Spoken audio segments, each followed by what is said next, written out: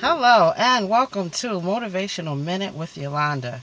I am going to read some scripture and then end with a prayer. I am going to start at Luke 24. I believe I'm going to go into starting at 1 to verse 13. It says, "On the first day of the week, early in the morning, the women took the spices they had prepared and went to the tomb. They found the stone rolled away from the tomb. But when they entered, they did not find the body of the Lord Jesus. While they were wondering about this, suddenly 2 men in clothes that gleamed like lightning stood beside them. In, in their frightened the women bowed down with their faces to the ground. But the men said to them, 'Why do you look for the living among the dead? He is not here. He has risen. Remember how he told you while he was still with you in Galilee? The Son of Man must be delivered over to the hands of sinners, be crucified, and on the third day be raised again.' Then they remembered his words. When they came back from the tomb, they told all these things to the 11 and to all the others.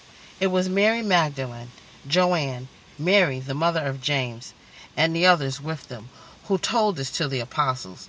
But they did not believe the women, because their words seemed to them like nonsense. Peter, however, got up and ran to the tomb. Bent over, he saw the strips of linen lying by themselves, and he went away, wondering to himself what had happened." I'm going to start here at still Luke 24, verse 33. "They got up and returned at once to Jerusalem. There they found the 11 and those with them assembled together, and saying, 'It is true, the Lord has risen and has appeared to Simon.' Then the 2 told what had happened on the way and how Jesus was recognized by them when he broke the bread. While they were still talking about this, Jesus himself stood among them and said to them, 'Peace be with you.' They were startled and frightened, thinking they saw a ghost. And he said to them, 'Why are you troubled? And why do you doubt rise? Why does doubt rise in your minds? Look at my hands and at my feet. It is I myself. Touch me and see. A ghost does not have flesh and bone, as you see I have.' When he had said this, he showed them his hands and feet. And while they still did not believe it, because of joy and amazement, he asked them, 'Do you have anything here to eat?' They gave him a piece of broiled fish, and he took it and ate it in their presence. He said to them, 'This is what I told you while I was still with you. Everything must be fulfilled that is written about me in the law of Moses, the prophets, and the Psalms.' Then he opened their minds so they could understand the scripture, and he told them, 'This is what is written. The Messiah will suffer and rise from the dead on the third day, and repentance for the forgiveness of sins will be preached in his name to all nations, beginning at Jerusalem. You are witnesses of these things. I am going to send you what my Father has promised. But stay in the city until you have been clothed with power from on high.'" Hallelujah.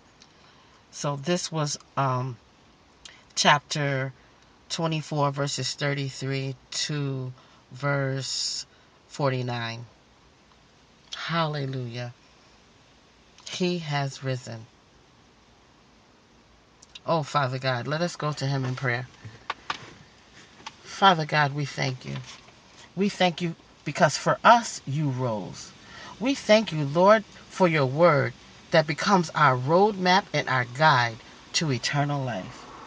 We thank you, Lord, for your word that shows how you suffered and sacrificed for us. We thank you, Lord, for your word that washes us as white as snow because of your love for us. We thank you, Lord Jesus, because on that third day, you rose for us. And you rose for us with all power in your hand.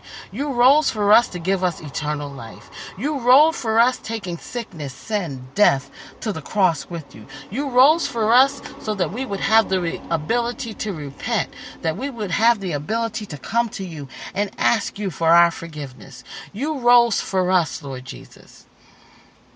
Oh, Father, no greater love. No greater love is the love that you have given us. No greater love compares to the love that you have given us. No greater lover is you, Father God.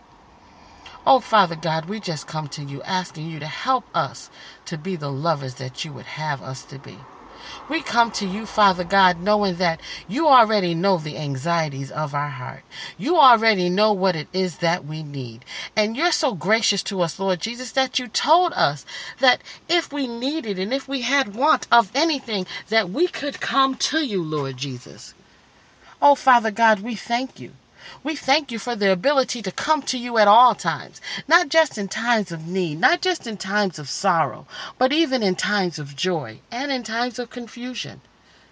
Because you love us, Lord Jesus. You said that you would come to, and that then because you left, you sent a comforter for us, Lord Jesus.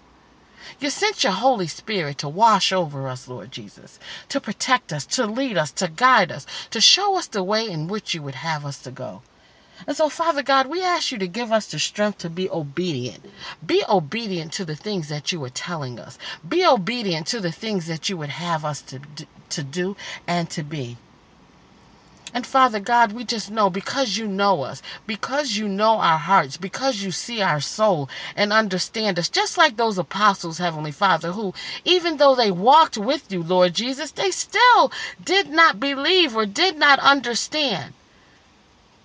But oh, you said that when we come to you, when we seek you, we would find you. When we look for you, you would be there. When we knock, the door would be open. And so, Father God, we're asking that you touch unsaved family members and unsaved friends and those who don't know you. We are asking, Lord Jesus, that their heart be softened to you, that they come to the door and knock, Father God, because we know that when they come to that door and knock and ask for you, that you, sweet Jesus, will be there. You, with open arms, will be there. You will be there for them to show them who you are. Oh, Father God, and we thank you. We thank you, Father God, because we know it's only your grace that saves. We know that it's only by your grace that we have been saved.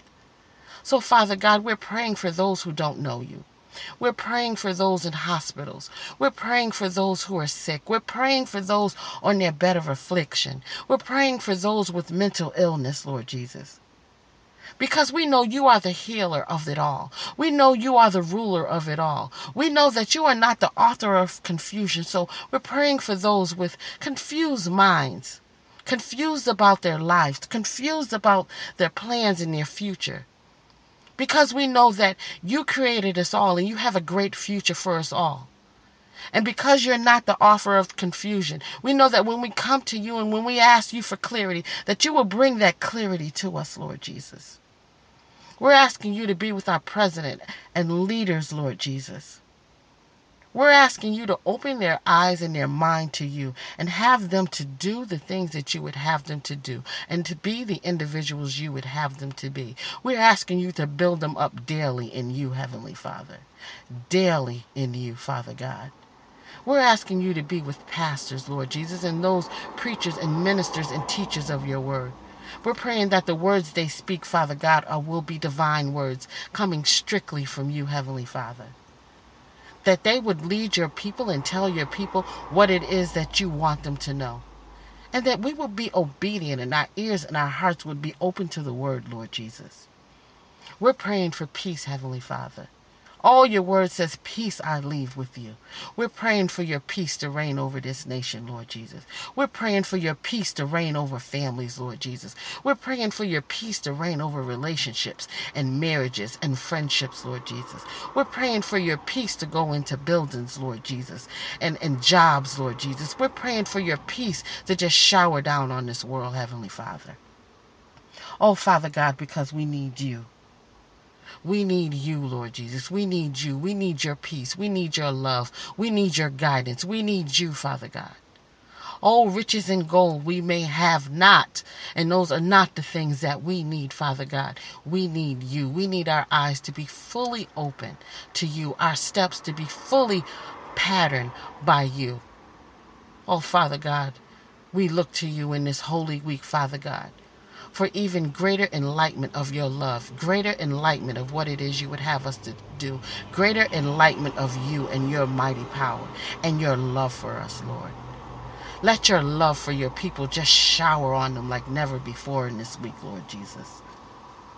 And oh, Father God, help us to love you and to treat you and to honor you as you would have us to. Father God, we thank you. We thank you. We thank you for the opportunity to boldly come to your throne and just to say thank you, Heavenly Father. In the mighty name of Jesus, I pray. Amen. May God bless you and have an awesome Holy Week. Until we meet again, God loves you and I do too. Bye now.